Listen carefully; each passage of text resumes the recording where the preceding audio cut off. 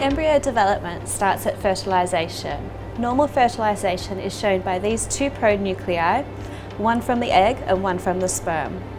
As the embryo continues to develop, they will fade and become one cell to two cells. As the embryo progresses, each of these cells should divide evenly, 2 to 4, and then 4 to 8. And this continues on for the culture period up to day 5, where the embryo transitions through the cleavage stage, through to the morula, and then into the blastocyst. These embryos are made up of hundreds of cells and are differentiated into trophectoderm and the inner cell mass. These two parts, the inner cell mass, gives rise to the baby, and the trophectoderm gives rise to the supporting cells of the placenta. We select the best embryo on day 5 to transfer to the uterus.